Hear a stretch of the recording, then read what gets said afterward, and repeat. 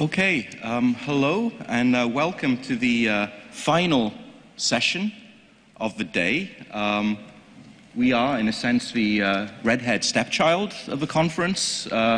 We have 60 minutes rather than the 90 minutes that all the previous sessions had, but we'll pack a lot of quality into those 60 minutes. I'm your moderator, Daunis, Auers, Associate Professor at the University of Latvia. We have an excellent panel today, focusing on the EU's global role, which is, of course, a very important question at the moment. In June last year, the member states mandated the EU High Representative, Federica Mogherini, to create a new document to update the 2003 European Security Strategy, which Lolita Chigana already quoted quite extensively in the first session of the day this morning. This document was, of course, written at a very different time, in a very different European Union, and it does need to be updated. The new global strategy will be presented later on this year. I believe June is the deadline. And I hope that in this session we can address two broad themes dealing with the European global strategy. The first is to consider what are the salient challenges that the European Union faces, not just in the short term, not just the issues which have been discussed already quite extensively throughout the conference, but we should perhaps be looking forward into the medium term and perhaps into the longer term, to think about what are the potential challenges we face around 2030. Or around 2025, and not just consider what's on the agenda today. The second thing is to consider how the European Union should react to these potential challenges, to these potential threats we face, to discuss the instruments that we can adopt, the policies that we can adopt, what we can do to strengthen the EU's external dimension. To deal with these issues, then, we have a sterling panel. I'll just quickly run through our panelists before they start speaking. Our first speaker will be Sandra Kalniete, one of Latvia's most experienced diplomats, a former foreign minister, a widely published author in multiple languages, and now a member of the European Parliament who, usefully for the purposes of this session, is also the rapporteur on the global strategy for foreign and security policy. We also have, to my right, Ian Anthony from the Stockholm International Peace Research Institute, who is a widely published security expert with an alarmingly large number of publications dealing with nuclear threats and nuclear policy. Then we have Pēteris Ustubs, again, an experienced Latvian diplomat who recently has been based at the European Commission, Chief of Staff to Commissioner Piebalgs, and now working with Federica Mogherini in the European External Action Service. And finally, to my extreme left, a very good friend of mine, a multiple co-author of mine as well, Kasekamp, an Estonian foreign policy expert and professor of Baltic politics at Tartu University. So welcome to the panelists. And we'll stick with the schedule in the program, so we'll begin with Sandra Kalniete, and each speaker has approximately 8 minutes at their disposal. So, Ms. Kalniete. Thank you very much for this generous introduction, and I would ask you to put on headphones, because I think in my national parliament it is my obligation to speak in Latvian, and this I will do. Let me first of all thank the members of the Foreign Affairs Committee of the European Parliament who entrusted me with the responsibility of drafting a report on the EU's external and global security policy.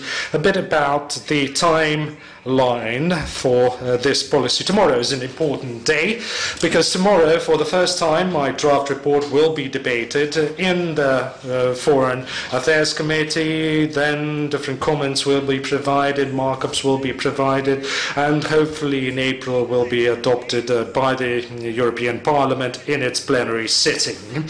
So the timeline is sort of designed to make sure that the High Representative Federica Mogherini would have, enough material to formulate the global strategy. So why does the EU need a new global strategy?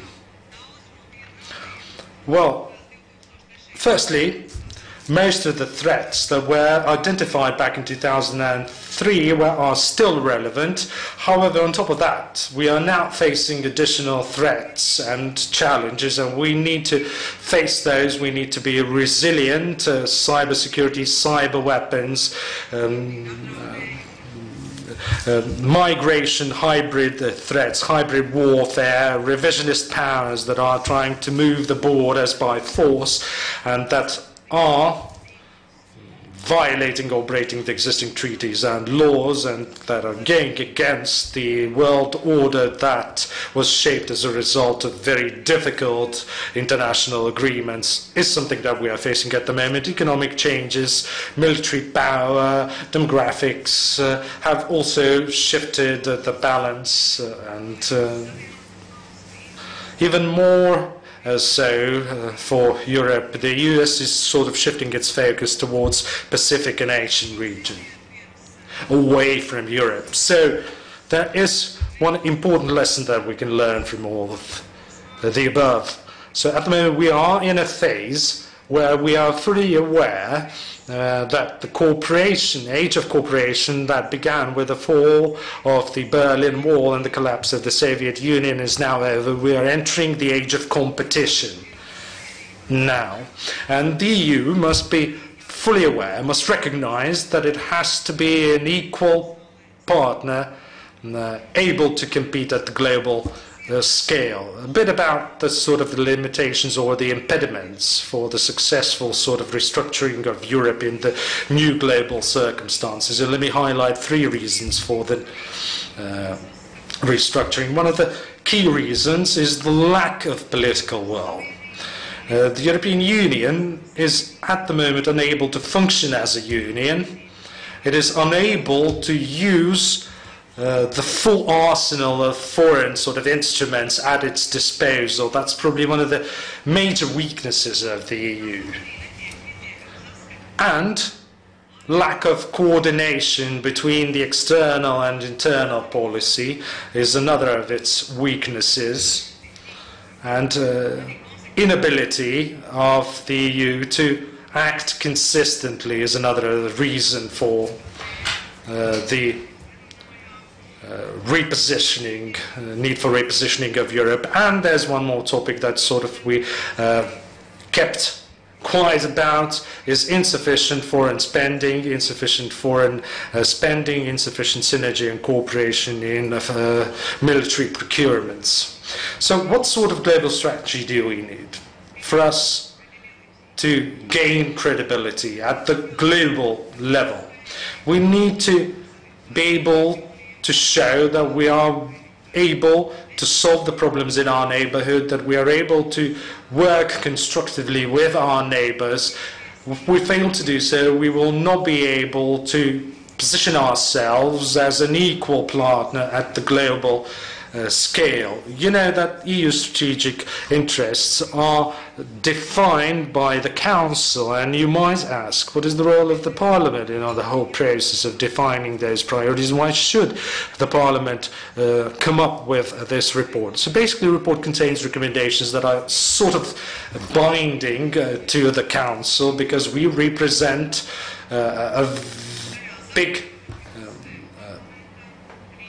a majority of the European voters, and I would like to now present to you the 3 priorities that the Parliament has defined. We need to protect the EU member states and societies and values. How many minutes do I have left?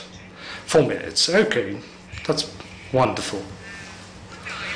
Second priority of the Parliament is to ensure the stability in Europe's neighbourhood and immediate and more distant neighbourhood. Europe must work on a stronger, more cohesive global position or the world order. Now let's talk about the first priority, defending or protecting the European Union, member states and societies and people. First and foremost, we must make sure that our member states, our people and our neighbouring countries are stable and resilient. So we are talking about resilience, which has become a buzzword lately. You know, resilience is one of the qualities that we need, you know, from European perspective, and we must make sure that the peace and security order is ensured in Europe, and we can't use only the soft power for that. We need to develop military might that is complementary to the NATO collective defence system or model that is able to engage in operations outside of the EU borders whenever needed. Now let me talk briefly about the priority number 2, the stability in Europe's neighbourhood. We need to continue enlarging the EU and must accept those countries that are willing to accede to the European Union, and we must work primarily with those countries that would like to integrate in the European Union through association agreements. We must be able to prevent crises. We must have a sort of a plan, an emergency plan for handling the crisis. We must also be able to mitigate the consequences of the crisis. We need to have plans for those, and we must ensure that there is coherence between the internal and external policies, and that we have consistent policies in this regard. And thirdly, you know, a new world order based on international law. That would mean integrated global governance in trade, in climate change, cyberspace and politics and so on and so forth. And even more importantly, given the current circumstances, we must be able to manage those global refugee flows and fight uncontrolled migration and its causes primarily, and I will not dwell on that because we all know what is meant here. All the principles are there, nobody doubts them, everybody is in the clear, so as regards to what are the principles underpinning the strategy. We already have a plethora of instruments at our disposal, but we are not using them to the full extent. We have bilateral instruments and multilateral instruments available to us. Now, as regards the value added brought in by the Parliament, so our value added that we would like to give is the 5-year review process, and the strategy should cover at least a decade, and the Parliament should also be monitoring or exercising the scrutiny of this, over the implementation of this strategy, and the High Representative should report on the delivery every 5 years. We would like to have a bigger role in reviewing the strategy, and last but not least, we would like to see a better communication with the EU citizens. I hope that this rather quick insight is nevertheless sufficient for you to engage in a proper discussion on these issues. Thank you very much for your attention. Paldies, Kalnietes kundze. Viens ātrs jautājums. Thank you, Mrs. Kalniete. One quick question about expansion of the EU. What would be the countries that you see as potential new member states, and where would be the future border of the EU? Well, this is a very provocative question, because it is not I alone that decides such things. We are currently in negotiations with Turkey, which is a candidate country. We are in negotiations with Serbia. We are very close to opening negotiations with Macedonia, if I'm not mistaken. I perhaps forgotten someone, but there is also a whole range of countries that are within the preparation phase to become a candidate country. Thank you. That was the view from the European Parliament. And now we switch across Brussels towards the European Commission. And Pēteris Ustubs, who, as I already said, is part of Federica Mogherini's team at the European External Action Service. Pēteris, the floor is yours. Thank you very much, first of all, for inviting to the conference, and I'm looking forward, first of all, to hear my colleagues from right and left on such an interesting issue concerning the global role of the EU. And I think the debate on the EU's global role is not new one. We know that actually several strategies are already adopted 10 years ago, and we had extensive debates on them. But this time around, it is very crucial to have this debate, as politics require to come back to the issue of the global role of the EU again and again. As over time, the priorities, alliances, political poles across the globe, and different kind of challenges are shifting, and therefore there is a need and evidence for the EU global role to be redefined, looked again, and specifically because of three aspects. First of all, it is not given this role as the global role for the EU. It is not free of charge, and at the same time not accepted by all. Therefore, the EU should not only declare its global role, but should also carefully consider how to prove it. And for today's debate, I would like to propose 5 elements where the EU should invest to maintain its global role. And first of all, not surprisingly, the global role starts at home. And in times we are living, the EU is overwhelmed with its internal politics. It ranges from stability of the euro area, safeguard of the union itself, it is migration issues as well as the internal security. And many decisions the EU has taken, let's say, over several decades at very sunny and prosperous and luxury times, today are tested in rather stormy weather. And therefore, the list of potential homeworks the EU needs to do and concentrate is rather long, and all of those issues are actually quite urgent and important to address, and there is no any other way than to spare no time and energy for that to be resolved. But if the EU will manage its homeworks, it will bring also and secure the prominence at the global level. Therefore, the homeworks are the initial elements to be kept high on the agenda. Second, I think the guiding principle for the EU should be care about your neighbor or neighborhood as for yourself.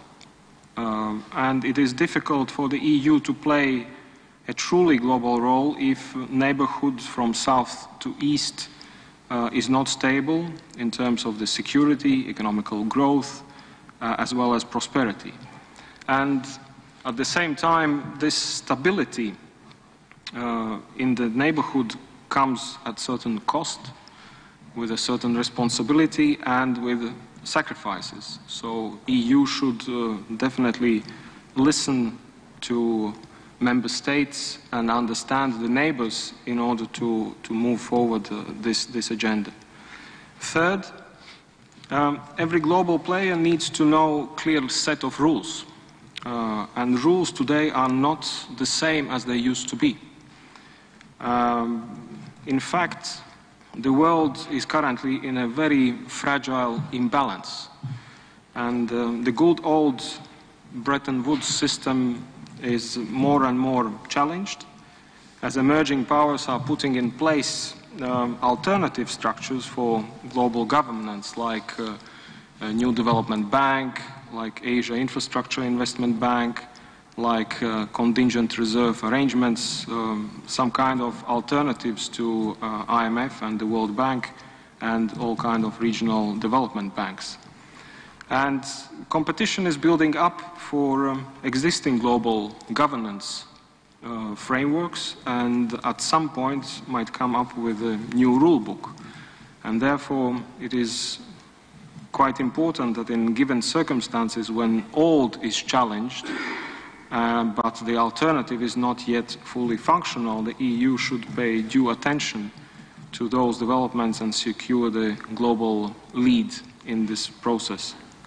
Fourth, to secure that the EU grasps all opportunities what one particular new generation trade agreement will bring.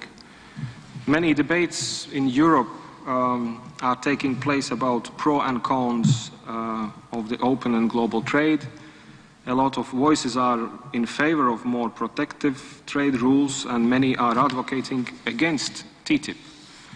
But in reality, hesitating or advocating against TTIP means that we put in doubt the prospects of next generation global role for the EU, as TTIP would lead us towards the first ever cross-continental integration, with rules of cross-border investments, competition, procurement rules and policies, intellectual rights, services, and regulatory framework. And no doubt that TTIP would secure the global stage for the EU, new global stage, and this is the opportunity not to be missed. And last, fifth, the Internet.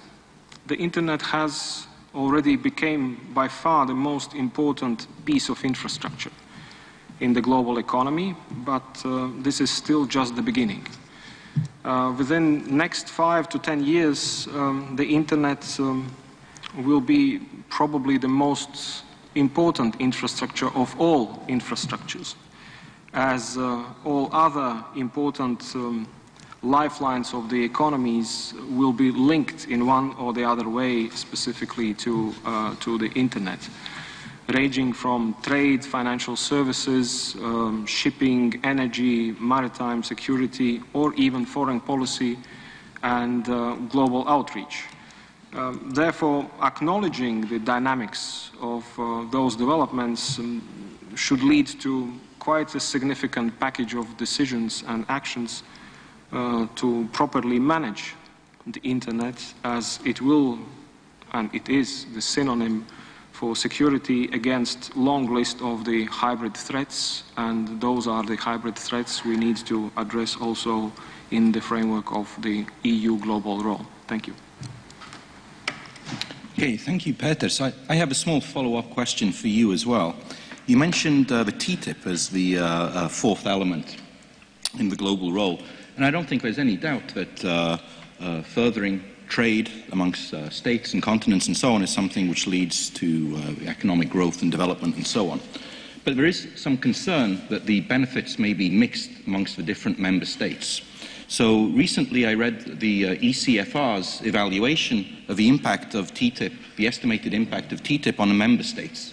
And the most striking thing in a report was, as I recall, they numbered the benefits from 10, meaning fantastic benefits, to 1 minimum. And if I'm not mistaken, Estonia, it's always Estonia, Estonia was at the top, I think, with 10 points as having maximum benefit from the TTIP, but Latvia was, I think, 26th of 28 states with just 1 or 2 points. So how do you deal with these concerns that TTIP might be great for Germany, great for the UK, but perhaps less beneficial to the countries on the periphery of Europe? If we make the reference to the same research, and I think it is, the Baltic state who will benefit the most from the TTIP would be Lithuania.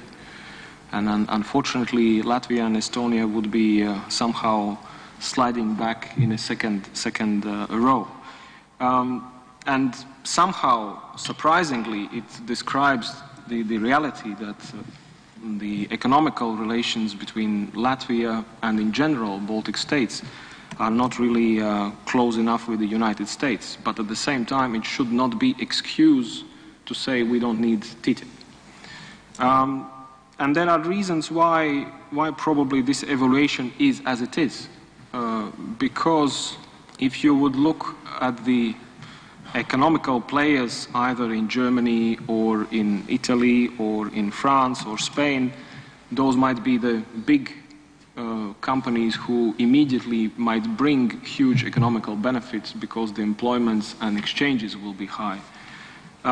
For European standards, I think largest part of the Latvian enterprises would almost immediately fall into the category small enterprises or small and medium enterprises. Therefore, it is a huge work to be done internally in order to promote, first of all, potential opportunities to deal with or trade with the United States.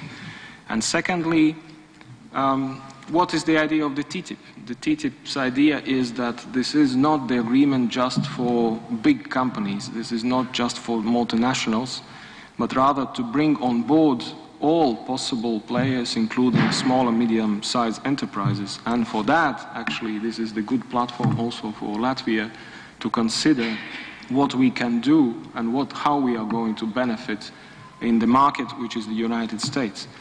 And I think for that, in general, we don't need to wait when the TTIP will happen.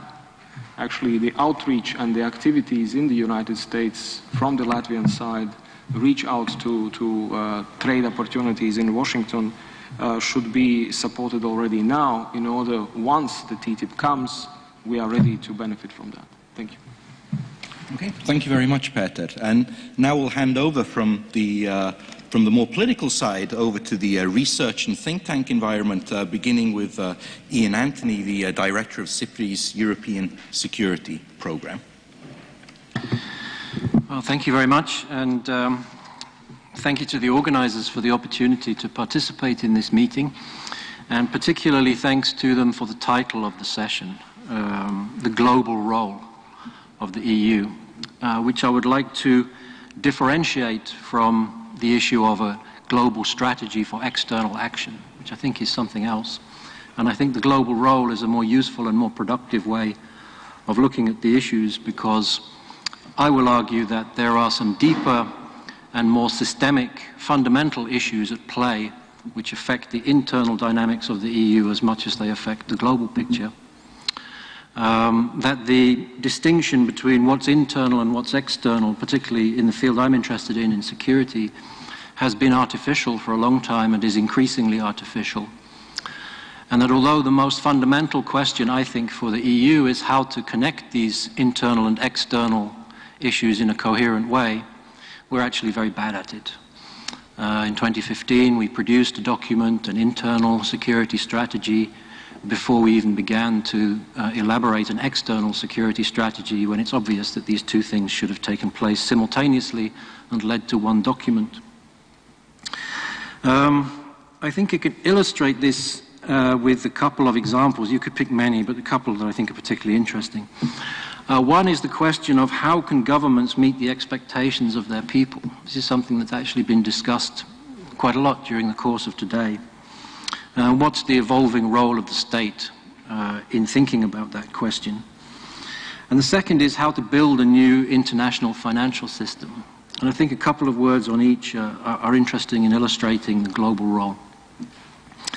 So if we start with this question of the changing role of the state and the expectations of populations, in the short text which accompanies the introduction to this panel, Ukraine and Syria are mentioned. And of course these are very extreme examples where states were unable to meet the expectations of their people and have been heavily criticized for that. It's quite right to say that Russia has exploited the situation through an opportunistic and selfish use of force. But Ukraine is a country of well over 40 million people, and if the government of Ukraine had spent the last 2 decades building a successful and modern state, they would have been well capable of resisting this using their own resources.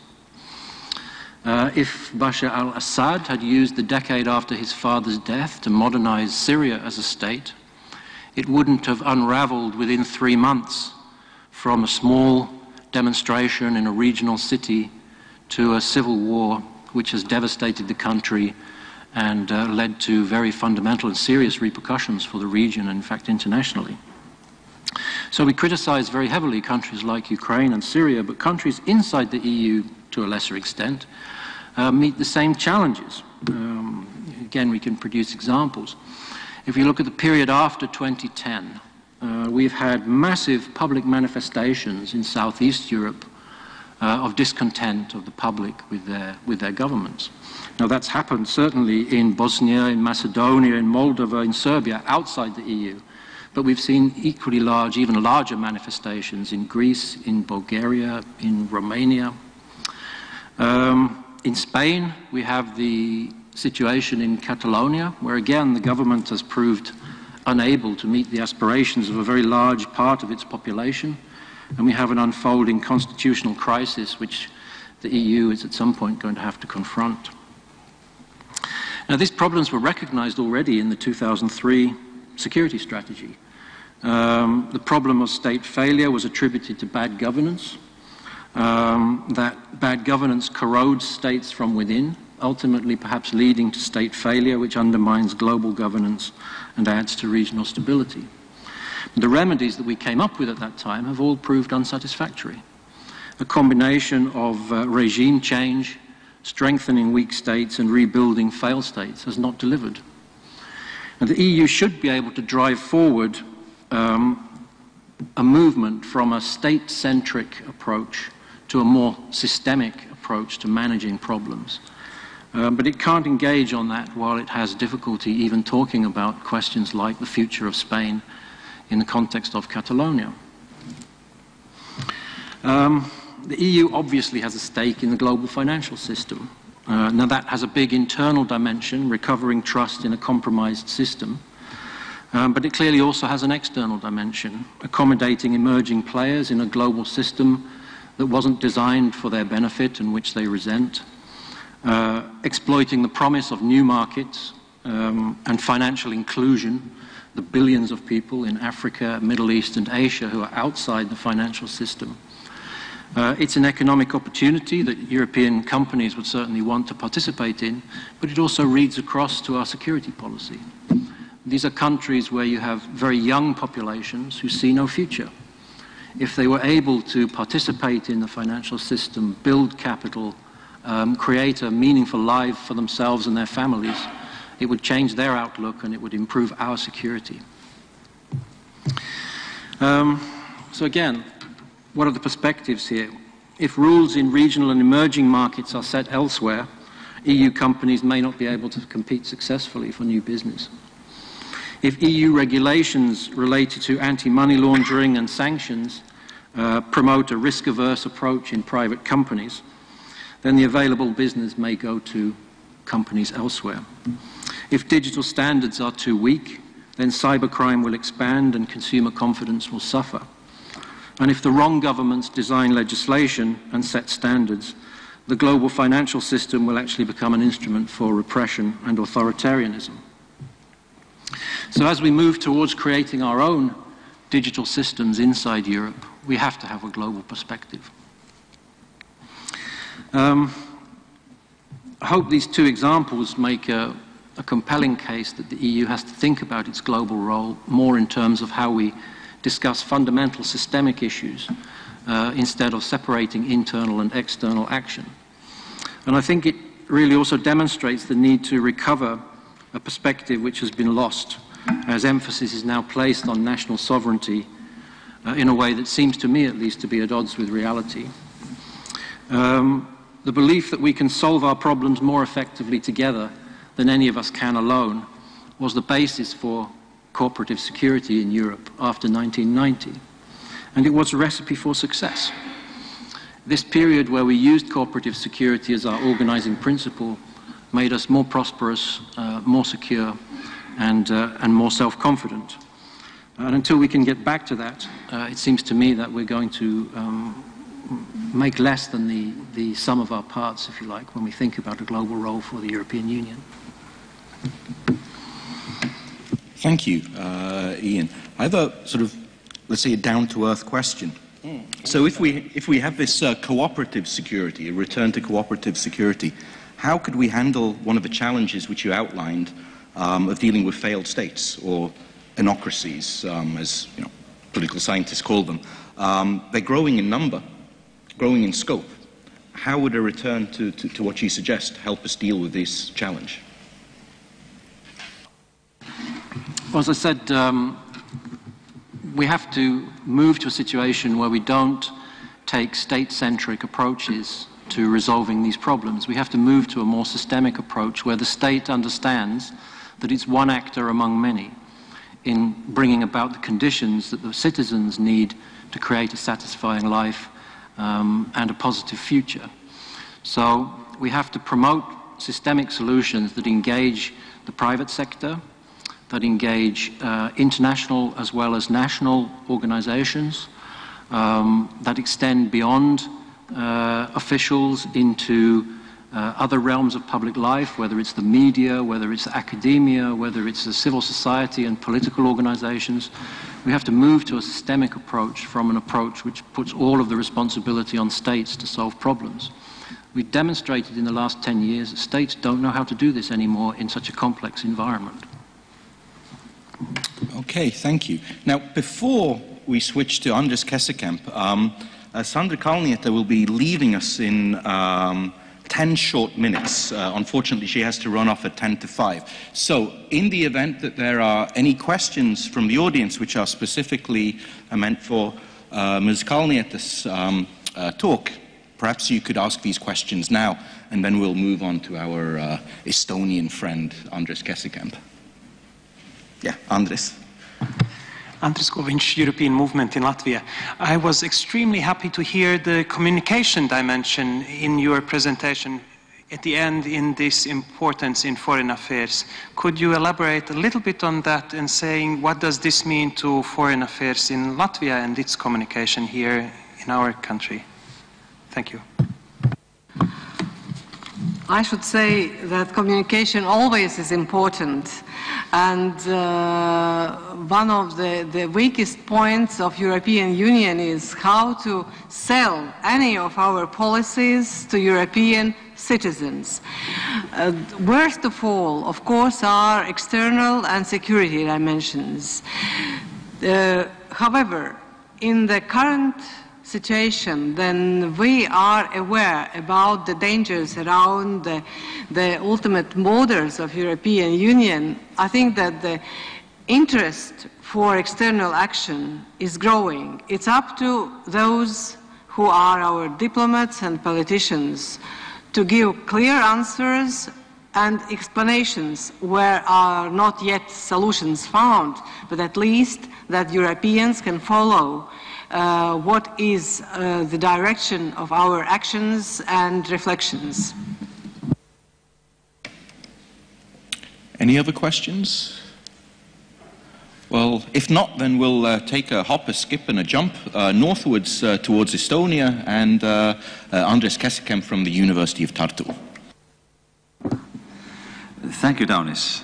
I find myself in the unenviable position of being the final speaker in the final session of the final moments of this conference, and everything has already been said, but not yet by me. So I shall try not to repeat too much, but that's probably unavoidable. First of all, since this conference was conceived partly to evaluate the Latvian presidency and its consequences, then let me say that all of the Estonian officials who I've talked to over the past year have all been very positive about the way Latvia ran the presidency. I haven't actually heard a single negative word from my Estonian colleagues. So I think that in order to praise Latvia's job, and Estonia will be the last Baltic state to finally hold the presidency, and you've set a very high standard for us to follow.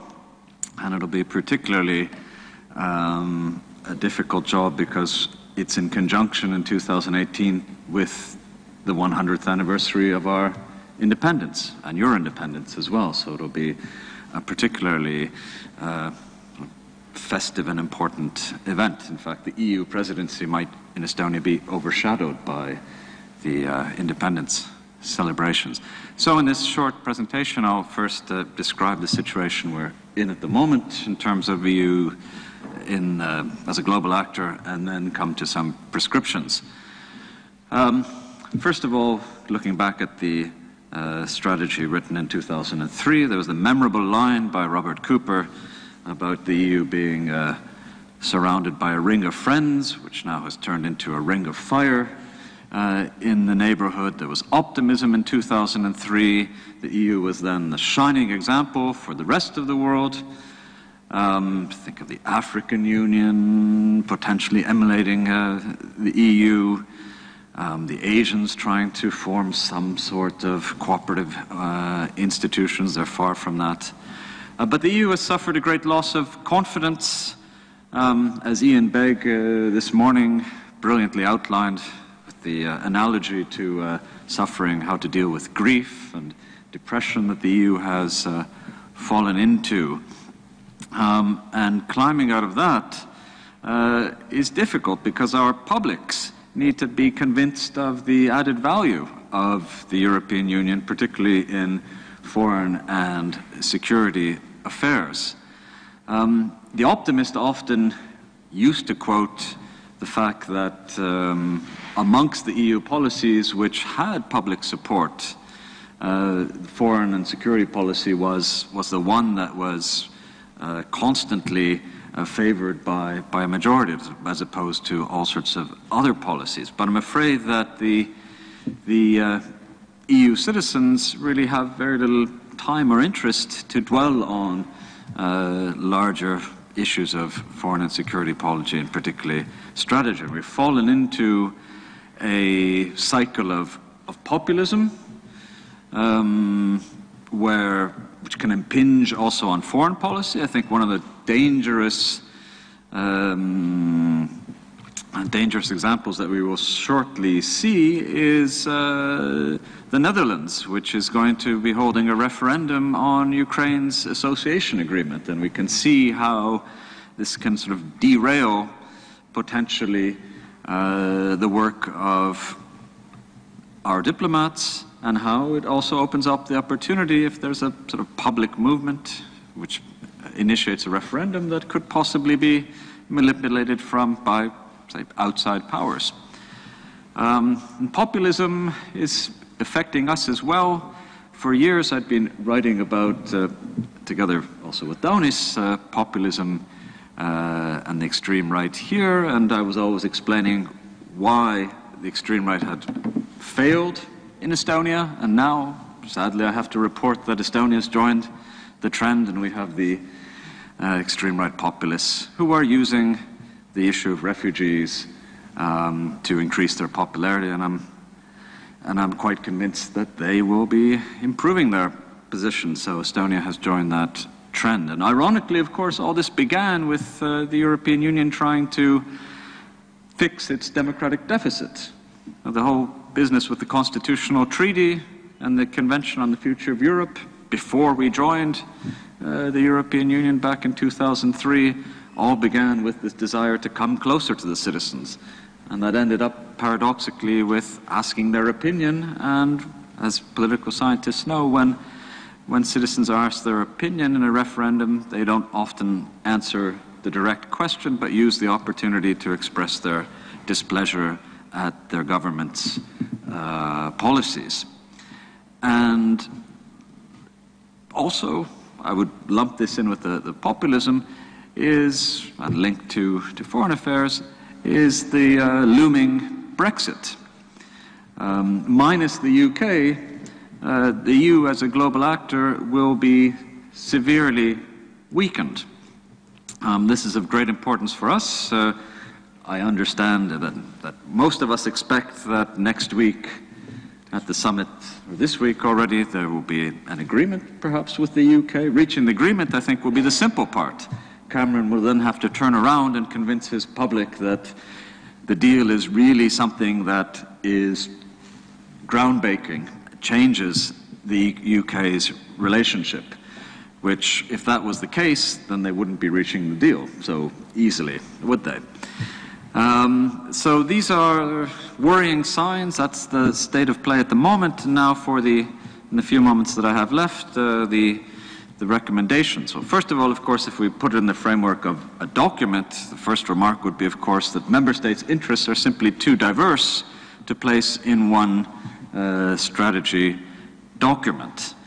But I would have sort of three things that I would like to emphasize in this document amongst many others. The first, of course, which is natural to anyone from the Baltic states, is to strengthen the transatlantic relationship, transatlantic ties. Pēteris already mentioned the importance of TTIP. He mentioned the economic benefits.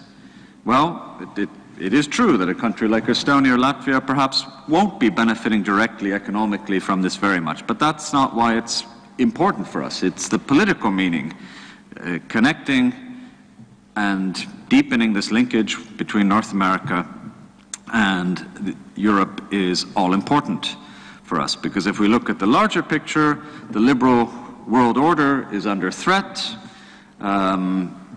China is the rising power. The US is pivoting to Asia. It's being mired in the Middle East, so Obama really hasn't managed to put his pivot into Asia in full effect, but it's undoubtedly a long-term trend in the US policy, no matter who is the president.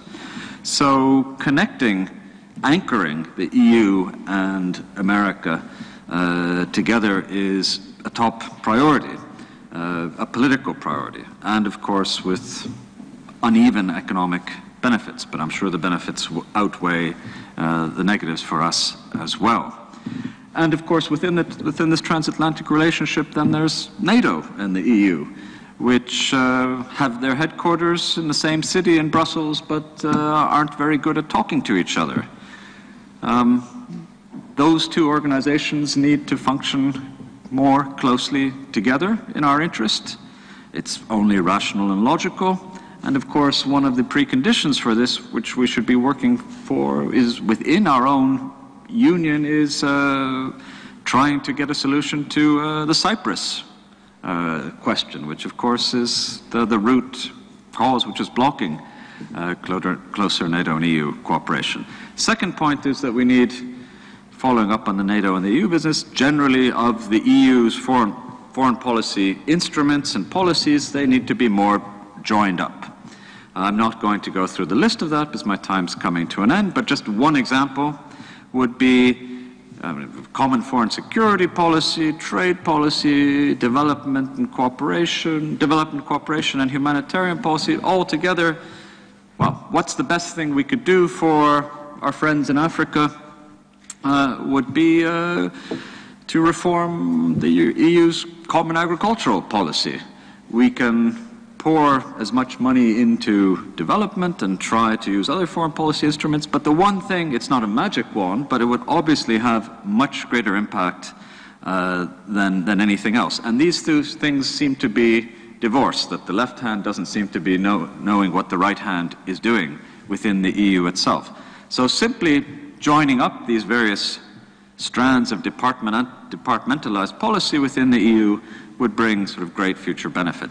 And my final point is the shortest one, is that we should be strengthening some of the EU institutions that deal with foreign policy, first and foremost the External Action Service. So I would strengthen Pēteris's role here, because I think the External Action Service, the EU's own foreign service, would particularly be beneficial for small states like Estonia and Latvia, who don't have a global reach. So, thank you, Chairman. Okay, thank you very much, Andres. Now, as time is moving on, we have a little over 10 minutes left in this session. I'd like to open the floor to questions or comments or replicas from the audience. And over here first. Hi. I think the Syrian crisis is one of the biggest tests to EU's legitimacy as a global foreign policy force. And as the years go on, it seems there seems to be no end, and Assad announcing that he's going to take back the whole country. So my question is, we have a regime which has killed most of its civilians. Most civilian casualties come from the government side.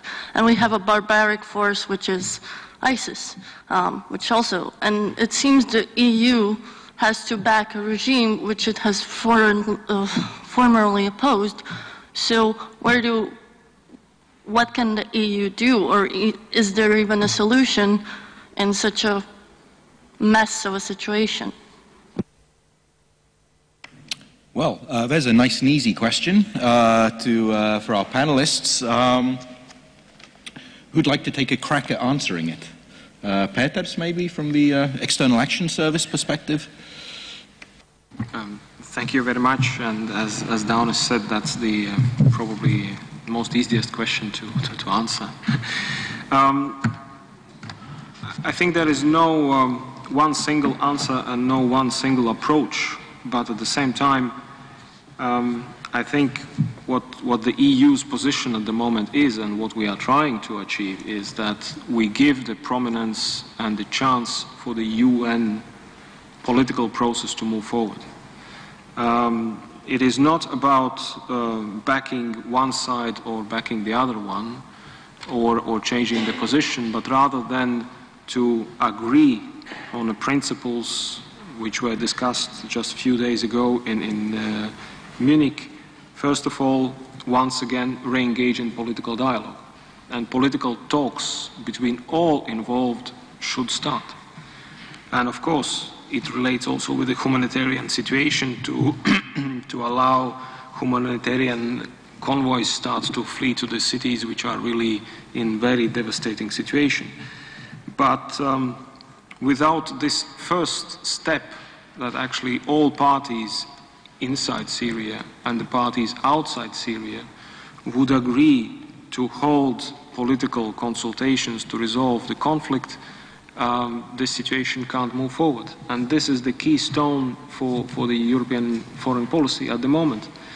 Although probably from the outside the thinking and perception is that the EU is not actively involved.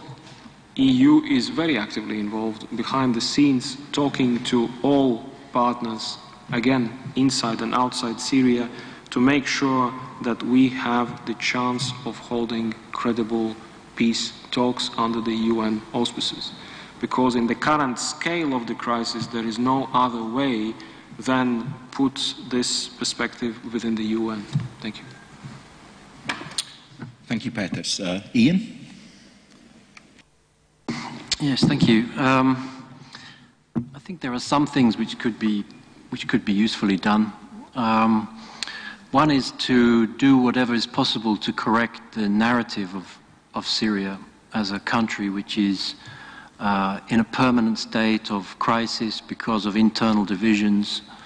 I think this is not a correct picture, really, of how Syria has developed as a country and is as a country. And I think it's a narrative which plays into the hands of those people who want to divide for their own narrow and selfish purposes. So I think to try to get a more accurate picture out there into the public, as well as into international processes, of those constructive people inside Syria who want to build a better country, build a better future for themselves, would be a practical contribution that the EU could support. A second thing which obviously needs to be done, I think, is to link up with those people that I mentioned, which are, I'm sure, the vast majority of Syrian people, who essentially want to get back to the business of normalcy, and help in whatever ways we can, or at least not hinder. And I think there are some problems which have been created. To give an example, there are a lot of people who are trying to support the development of grassroots movements who are simply unable to transfer money into Syria because they either are refused a bank account, they can't use a financial transfer system because the banks are worried about being caught in enforcement actions related to sanctions, or have simply taken a decision that it's too risky to involve themselves in any transaction involving Syria. And that's a situation we've created through our instrumental use of sanctions. I'm not saying that sanctions are not an important instrument, but I do think we need to revisit the way in which we use them to try to facilitate constructive types of engagement with the people in Syria who want to participate in building a better future. So I think there are some practical things we could do which would help. Of course, we don't have a silver bullet which is going to solve this problem. But I think there are things we could do usefully. Okay. Thank you very much, Ian. And Andres? I don't think the EU has much potential influence or role. I mean, it's obvious the bigger role here is the US and, of course, Russia, which is propping up, not just propping up the regime, but engaging in most of the slaughter at the moment. So the US and Russia talking to each other, and of course, Iran and the Saudis. Another point here is, I think, it's not through the EU that Latvia and Estonia might get involved in all this, but through NATO, because we imagine usually that a conflict could erupt in the Baltic Sea region, and we doubt whether our allies in NATO would come to support us against Russia. But I think we might be in another situation first of our NATO ally Turkey needing our assistance soon, being in conflict with Russia. Thanks. Again, open up the floor to questions, comments. I have a slightly small comment regarding the position of the European Union on the international scene. First of all, the current crisis shows that the European Union, or at least this crisis created an impression that the European Union is like a besieged fortress, that everybody is hitting in the European values, and not only by humanitarian consequences, but also by classic threats like war. I would like to ask you, the current situation which the European Union is in the moment, is this a consequence of the fact that the European Union didn't assess a global role, and it was waiting for what? This is my question. The fact that the European Union didn't do certain steps in order to become a global power. For example, I refer here to this plan of creating a common army. Thank you. Okay. Was it addressed to anybody in particular on the panel, or the panel as a whole? The panel as a whole. Okay, Pēteris?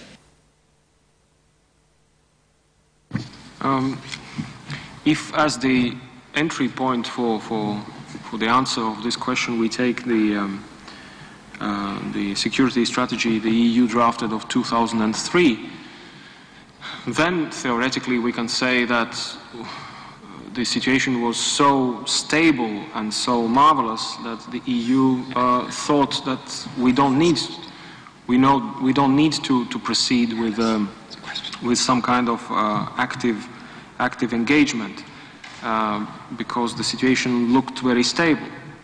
At the same time, as I mentioned, I think not only before 2003 but even after 2003, quite many EU decisions were taken not probably fully grasping what might come in terms of different kind of crises.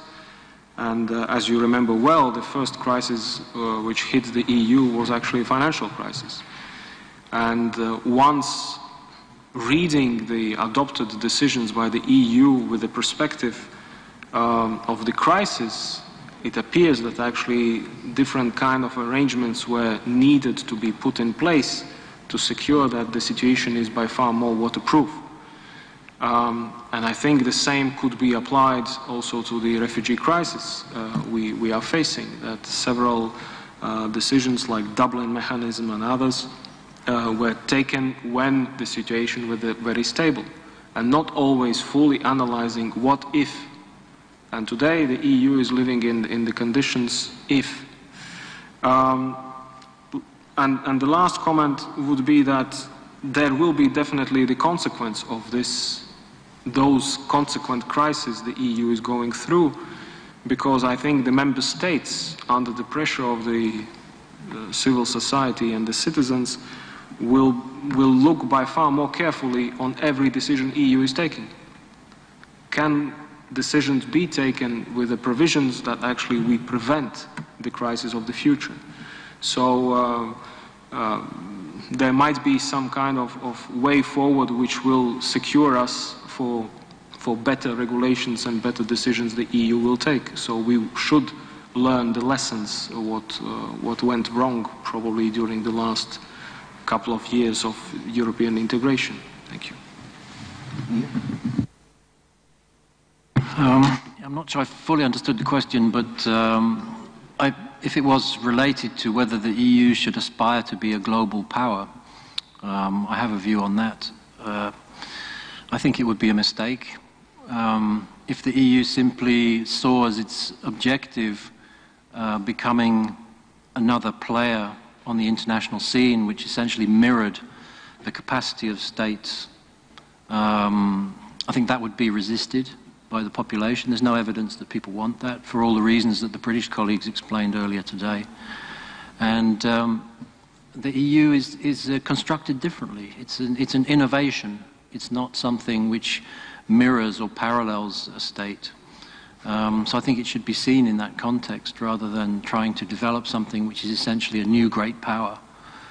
And I think the question of the European army is probably an illustration of that. We have a very effective framework for coordinating our military policies through NATO. We don't really need another one. At the same time, the EU has a need for certain very specific types of military capability to support its external action, and these are things which, of course, should be developed. So I think it's not a realistic, or in fact, I think a useful project to see the EU as somehow an exercise to create a new great power. It's an innovation in governance, and we should treat it that way. Okay, now our time is running out, so I think we have one more question from the audience, unless anybody else has one. So this is the last question of the day. Make it a good one, okay? Don't screw this up, all right? Artur Zbikovs, Riga Strategic University, and I promise you I will make a good one. So we are talking about the EU global role, and it's important, as for me, to talk about its migration policy. And for me, it seems it does not work well today, and we're facing migrant crisis. And this is why I would like you to ask all panel members, shall we, for example, invest in media services, or shall we financially support countries with EU external borders? Because as for me, it seems that countries with external borders, EU external borders, usually perceived refugees and migrants as some kind of barbarians. And I'm fortunate to say that here, for instance, in Latvia, the support of the migrants are quite low. But I'm sitting here in place of Hassam Sabumeri, who I think is a good example of what integration actually can do. So maybe we should invest more money in media services that will show the right, I would say, the right position, the right role of the refugees as itself. They are not barbarians. Thank you. You mean media services targeted at EU citizens rather than... Yes, exactly. Okay, well, maybe everybody could briefly comment on this, although really it's more of a domestic issue than a foreign policy one. But I will give Andris the first word, otherwise he's always the bridesmaid, never the bride. Well, giving more money to the media to properly disseminate information about what is happening, I'm not sure that would work, because the political forces which are making the most noise and scaremongering about the refugees and migrants tend to sort of have this mindset that the mainstream media is covering this up and lying to us. Anyway, they're not going to believe this, and this would be sort of, well, confirming their view that some sort of elite and establishment is trying to brainwash us. So I don't think an EU initiative on media is what would really help in this case, unfortunately.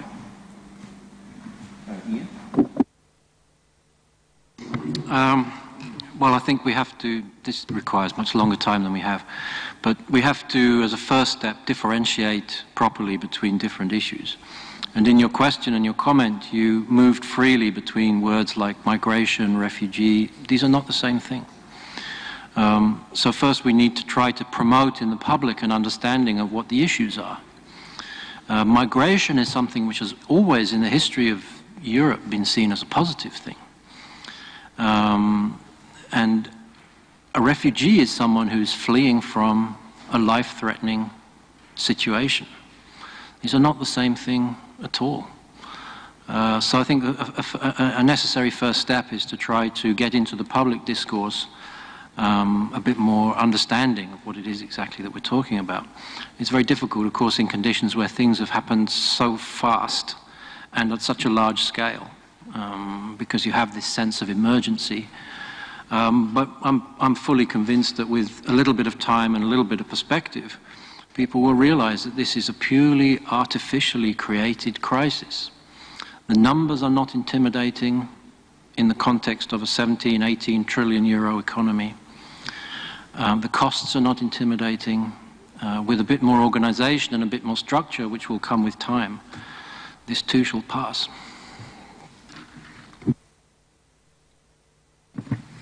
I do agree with my colleagues in the panel that whatever money might be pulled into media, let's say, as such, will not change the situation because of several factors. First of all, there is other type of media out there, and that's the social media. And I think social media today is emanating the information by far more faster and by far more critical type of information than any other type of media in the societies and member states might try to present. Secondly, I do agree that, again, linked with the social media, there is not good stories coming out from the migration crisis. What we see in the media all over is just negative part of the migration. And even if there would be small and slightest positive examples somewhere coming out from one or the other country in the European Union, the wave of negativism would immediately sweep away any of that. And last but not least, actually the discussions, again, in social media and then within the countries, including Latvia, is not always driven by the media. It is driven by the populism. And therefore, before some kind of bigger debate takes place, we need to address the other elements which were referred previously also by others, which is the populism and misperceptions of the people in different parts of the EU. Thank you. Well, to wrap up this session, in my contribution to the conference materials here, I did mention that working on or discussing the global strategy at a time of rebuilding the ship at sea. In other words, trying to plan for the future at a time when there are severe external crises and also internal crises in the EU is quite challenging. And we seem to have fallen into this in this session as well, rather than being forward-looking, of discussing more of the issues and the challenges that the EU faces immediately. So I'd like to wrap up this session, but I'll hand over now to the man who opened the conference early this morning and is still with us today. And this is the director of the Latvian Foreign Policy Institute, looking as chipper as ever, Andris Sprūts, who will now give us some closing remarks for the conference. Andris.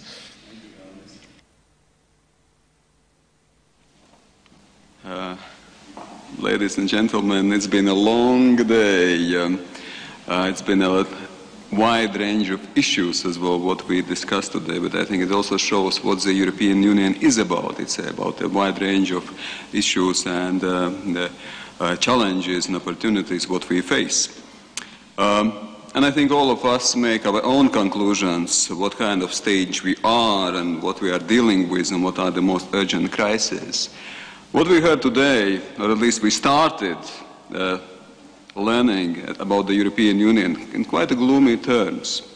The year from the hell, and next year will be no better. The fatal fragmentation and age of resentment, a lack of trust and lack of legitimacy. Basically Titanic. But nobody is perfect.